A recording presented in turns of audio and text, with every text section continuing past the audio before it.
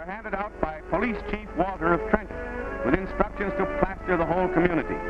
This means that the United States Department of Justice has entered the picture by distributing these circulars to more than 1,400 different cities. Millions of people will see the appeal, and there's a chance that somebody might notice one of the posters who'd recognize little Charles Lindbergh and so furnish a valuable clue. Meanwhile, the child is still gone, and the parents are suffering tortures that only fathers and mothers can suffer. And for their sake, as well as to suppress the unbelievable impudence of the underworld, it is our fervent hope that the child might soon be found and the gangsters brought to justice.